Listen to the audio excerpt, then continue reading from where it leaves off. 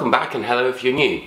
So, returning literally at the death of 2017, Glassjaw kind of wowed everyone with their brand new album Material Control. And especially because there was like pretty much no promotion behind it, it just dropped out of nowhere. And this is a band who hadn't released an album for 15 years. For the first time in absolutely ages, Glassjaw had brand new material to debut. I've never seen Glassjaw before because similarly to A Perfect Circle and bands like that, they were somewhat before my time. So this is what went down when I saw Glassjaw at Brixton.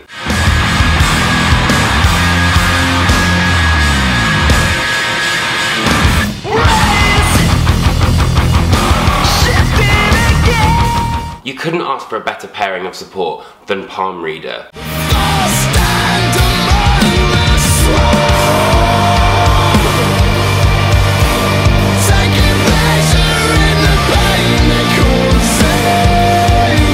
It's absolutely sensational to see these guys, you know, go from playing the Underworld about, I think, 2 months ago, to now playing Brixton Academy. Palm Reader kicked off their set, which was quite Braille heavy.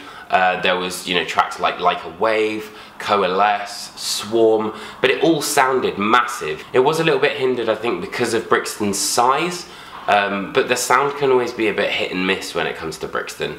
So, not too much on the band for that one, but man, they gave it their all. It was so great to see the band up there on stage and really drinking it in, you know, and see all these people, because given the fact that they were the only support, I think there was quite a lot of people there. And, you know, the fact that Palm Reader obviously were kind of nurtured by the overall Glassjaw sound is huge. And I think this year is going to be Palm Reader's year. And not to mention that Braille is an absolutely fantastic album. I cannot stop banging on about it. I'm sure you guys have already checked it out already, but if you haven't, please go and check it out.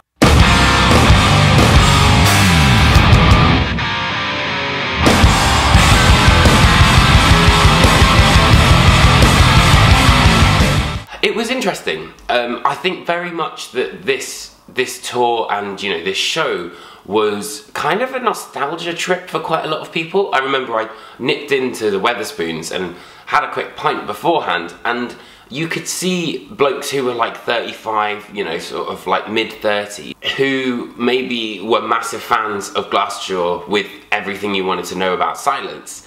And now with Material Control coming out, they were all kind of coming out of the woodwork. Blokes kind of calling up their friends and being like, should we go see Glassjaw just for nostalgia's sake? The show itself worked with material from Worship and Tribute primarily and Material Control. And the band played a surprising amount of Material Control, I think. They opened with Cut and Run, which is a fantastic cut, and then later on there was Shearer, New White Extremity, all of this sort of stuff. But it was really weird to see a band that are so big as Glassjaw have pretty much no backdrop. They literally had no backdrop at all. They had sort of these two thin star, you know, those orange stars on their cabs, and that was it. And it was, I think it's a testament to their sort of minimalist idea, really. Overall, the atmosphere was that kind of nostalgia, friends meeting each other for ages, and just having a really good time, to be honest.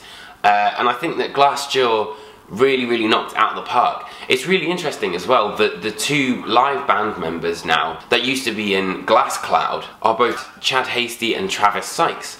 And they did an absolutely stellar job, particularly with the bass. I think, you know, the way that the bass and the drums work together, it's just a perfect harmony. That chunky tone that was on Material Control really kind of like reflected really well on that. It was a fantastic set, and even though Brixton wasn't quite sold out, it was at that nice amount of people, you know, where you could move around and you're not kind of clambering all over each other.